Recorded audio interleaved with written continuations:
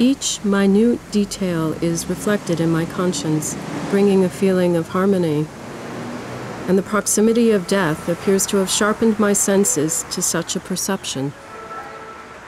The eminent quantum physicist Hans-Peter Dürr refers to this phenomena as paradigm of life.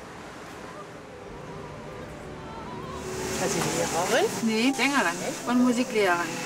Städtische Bühnen Bielefeld. Bist du da aufgetreten? Ja. At night, she had lucid moments of deep intensity. I don't know a thing. What's the point at all? The next morning at breakfast, she'd say, "My Gerburg, we're doing so well."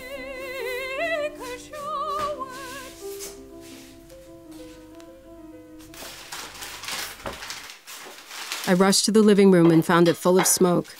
The entire Advent wreath had gone up in flames.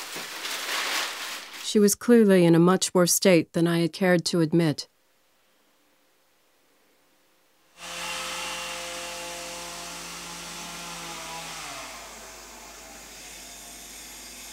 We would sit together for hours, and then I would feel an outpouring of love, a tangible sort of love.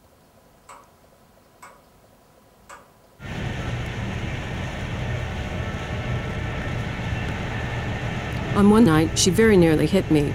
"So you're at it again, are you? Have you quite finished taking control of everything? Bye now."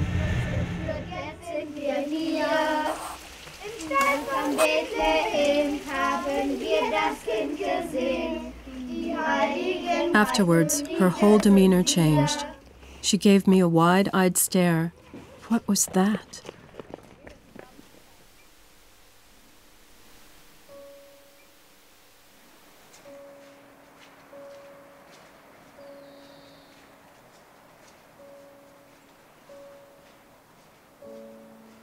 Can there be such a thing as a force field in the proximity of death? I placed a bunch of snowdrops in her lifeless hands. Yet a strange thought struck me. Perhaps I would never feel lonely again.